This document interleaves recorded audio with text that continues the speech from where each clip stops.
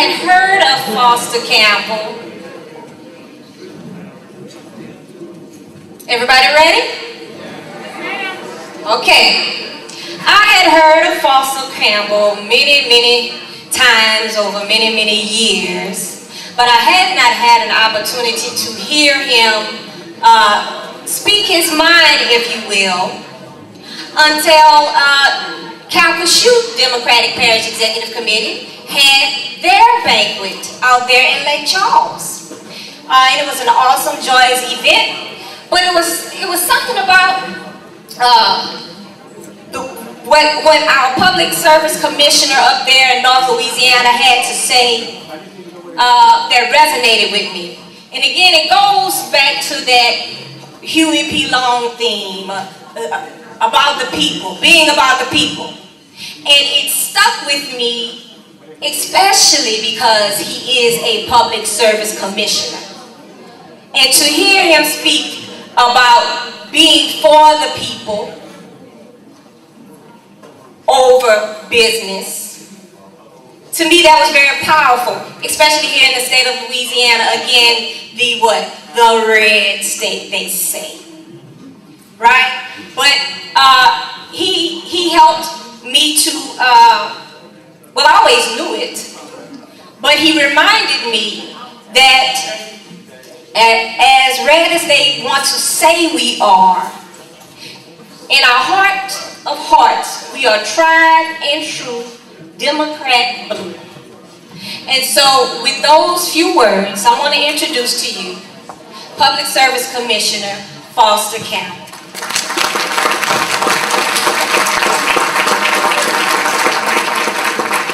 And I have someone's glasses. If anybody came to the podium and left their glasses, just raise your hand, I'll bring it to you.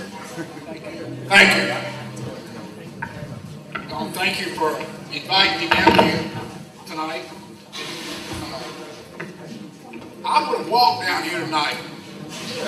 There's just a few things I want to say, and I've been biting my tongue for about, well, I really never have bitten my tongue too much.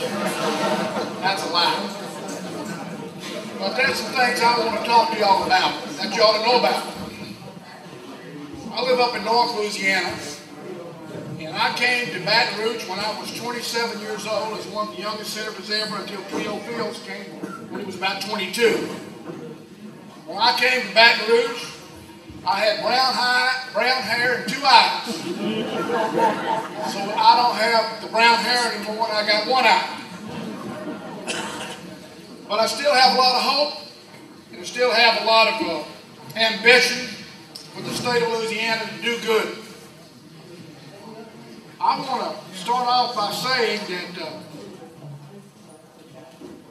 I remember that I'm a great fan, and you can go ahead and question me on, you're not going to believe it, but I know who John Lee Hooker is, Gatemouth Brown, Timmy Reed.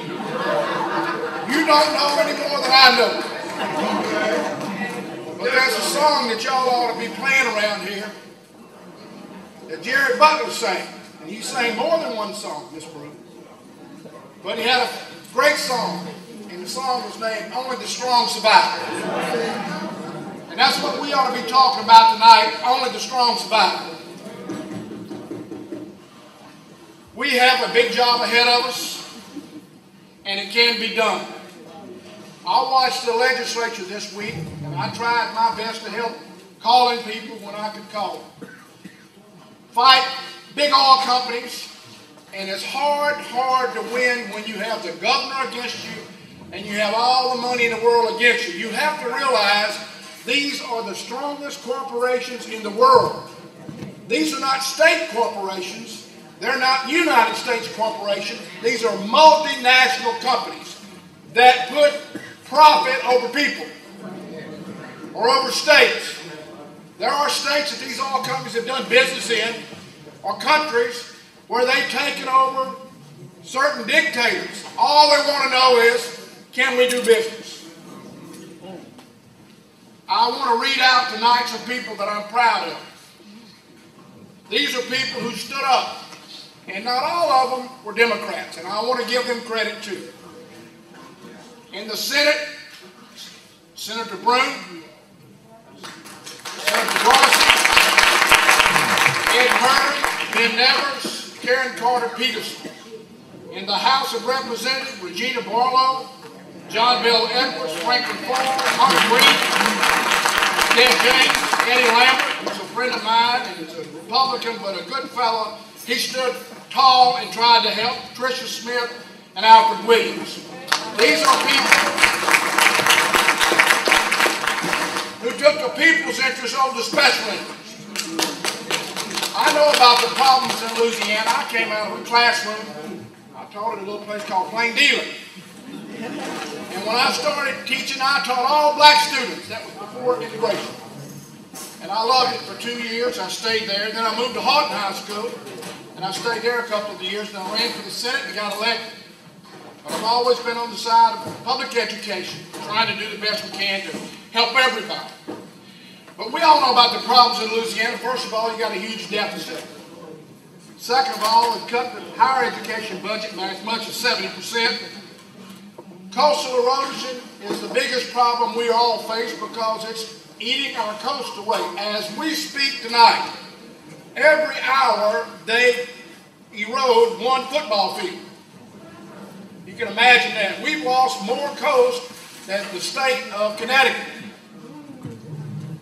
The roads are terrible. You will not believe this, Governor, but this is the truth. We have roads going back to gravel. State roads that are going back to gravel. I have a road in Parish where they will not fix a bridge, and they've told the landowners they're going to just stop the road. Incredible. I've never heard that before in my life, where a state road, I'm not talking about a parish road, I'm talking about a state road where they don't have the money to blacktop. It's also happening in DeSoto Parish. State roads going back to gravel. We've gone from Huey Long gravel to blacktop. Now we're going from blacktop to gravel. But there's an answer, and I've been for this for years. And I can tell you how to get out of the problem. But it's going to take some legislators with some backbone. You're going to have to elect some people. You're going to have to ask them these questions before you vote on them. They'll promise you anything while they're running. Oh, I'll be with you. I'll do this. I'll do that. But then you need to check these records like you did last week and see if they're really going to be with you.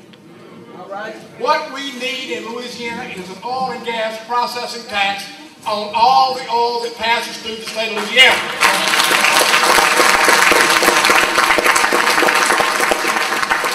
Let me give you a little history. When oil was first discovered over around Jennings, early 1900s, and then up in Caddo Parish and other parishes, in the 1920s they passed a law in the legislature and they put in our Constitution that the only tax you could charge was a tax on domestic oil. That was fine in the 20s because most of the oil that's refined in the 20s was domestic oil. But they have that in our Constitution that the only tax can be charged is a tax on domestic oil. Let me tell you what's happened since 1920 to 2014. Today we refine 95% foreign oil in the state of Louisiana, and we only refine 5% Louisiana oil, and we tax the 5%. This great Exxon refinery right here in Baton Rouge, it's a big refinery, and everybody says, oh yes, it gives us jobs. I know it gives jobs. What do you think? They have to have people to work there. I appreciate the jobs. But get this statistic. The Baton Rouge refinery refines 99.2% domestic oil, foreign oil, and 0.8% Louisiana oil, and we tax the 0.8%. You want to know how to turn Louisiana around? You change the way we tax oil and gas. That would make Bobby Jingles jump this high. That would make Robbie jump this high. And that will make all the business groups in Baton Rouge jump this high. Here's what the oil companies are going to say. Well, if you do that, we're going to leave Louisiana, or we're not going to hire these people. Let me give you something to think about. Louisiana has about 80,000 miles of pipeline going from the Gulf of Mexico right on through the rest of the United States, all the way to Detroit, all the way to Chicago, all the way to New York, out to San Francisco, and Los Angeles. We have the Mississippi River that they can't move. all the refineries that other states don't want. Do you think you could put a refinery in North Carolina where they have all those great schools up there, like Duke, University of North Carolina, those great schools that they have in North Carolina, one of the most progressive states in the South? You think they want an oil refinery? Not on your life. We have them here. We like the jobs they produce, but oil companies have got away with murder ever since Huey Long left.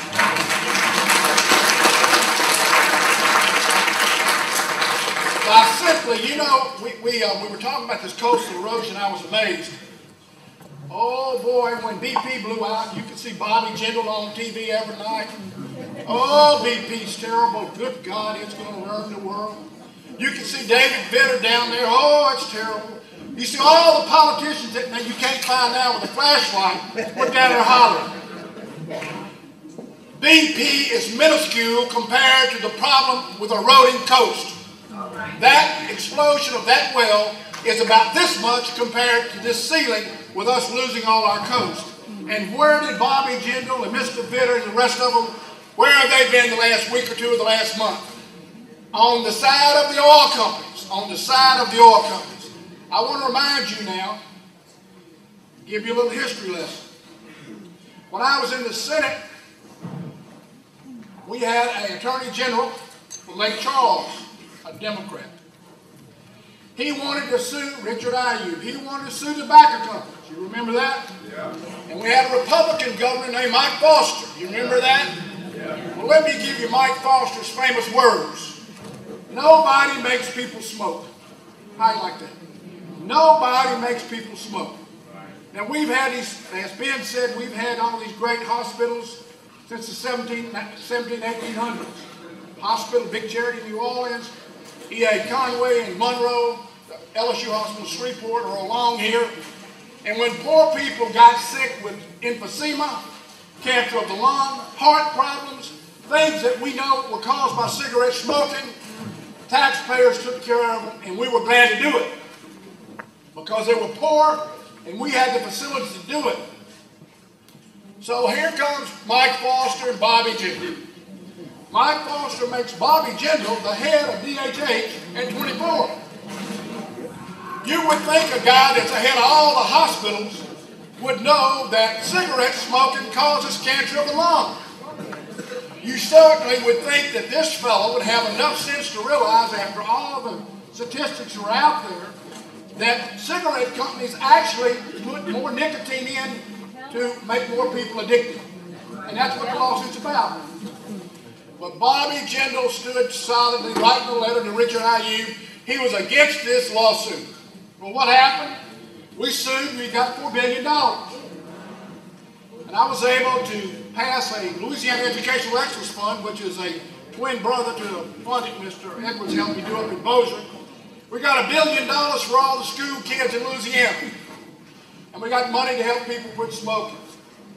But if we'd listened to Bobby Jindal, we wouldn't have had the $4 billion. Now here he comes again. He doesn't want to sue the oil companies. But let me tell you what. The second you get the money from suing somebody or getting the money, he'll be leading the parade and said, I did it.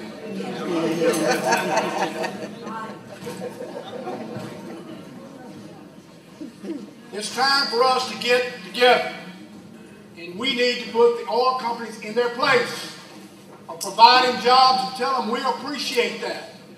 But you cannot tell me, there's no person in this room can tell me why Louisiana is not one of the most progressive states in the South with all our oil and gas revenues that we've had during the years.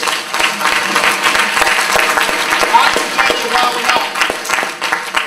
We have too much special interest over the people's interest, and that has to stop. If you want Louisiana to have the good roads, you want to have the good highways, you want to have the good schools, it takes money. And it needs to be spent wisely. I'm not talking about spending it foolishly. It needs to be put in the classroom where the rubber meets the road. And that's what we have to do. Also on the Public Service Commission, I've been working on something with Don Hunter. I want you to hear this. I am leading the way to stop the outlandish calls, jailhouse phone calls to parents. I want you to know this. There's 100,000 people outside of jail that have not done anything, innocent. But when their loved ones try to call, if some man's in jail, he calls his son or his daughter, some lady calls her daughter, the calls are astronomical. I'm going to briefly tell you what they do. And I'm having hell getting this done. If you call somebody, they're already paying 30 cents over a minute, so it's way enough money. Here's what happens. They put on extra charges. You give them a credit card for $50, they take $10 for origination fee, like that. This will make Payday Loan Company look like Ned the First Reader. They take $10 right out of your back, down to $40. If you give them your phone number and your wife wants to give her phone number, $250 extra. You're down to $37.50. If you don't use the whole $37.50, you use $20, you want to call and say, call up and get our money back. You got $17.50 coming to you. I said, no, we're going to take $5 to give you your $17.50 back. And then don't leave it there over 30 days because they sweep the account and take all the money. So I want you to get up and do something. Remember, Bossier's helping me, but the new senator over there, the new congressional congressman, commissioner, whatever he is, Mr. Angel, is getting a little nervous. We need a little help.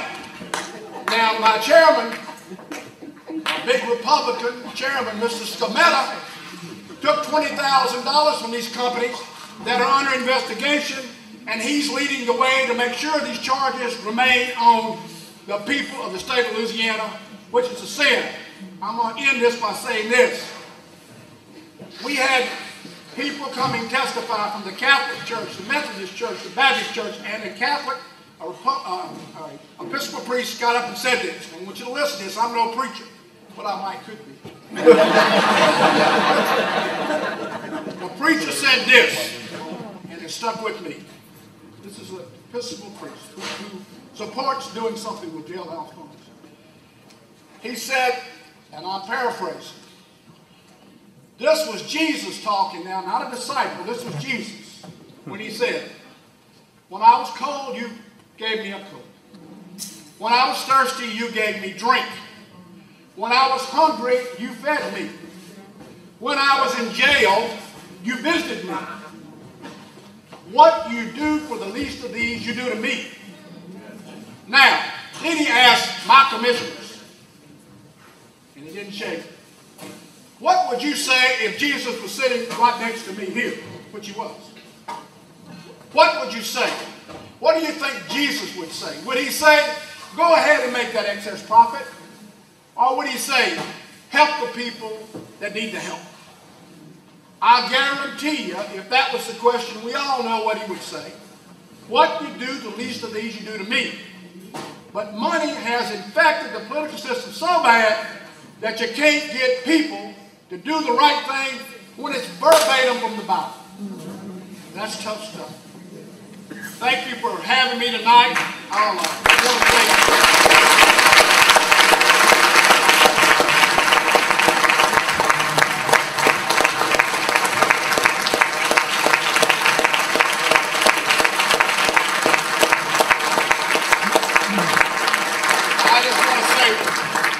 One more thing, two more things. One thing, I'm glad you got me up here with whenever, because I couldn't fade that, okay? So I'm speaking, and he'll be the best speaker tonight, which he always is. The next thing is, good luck on the payday loan companies, because I had the payday bill 15 years ago. It was a criminal penalty if they didn't pay the bills. I reduced it to a civil penalty.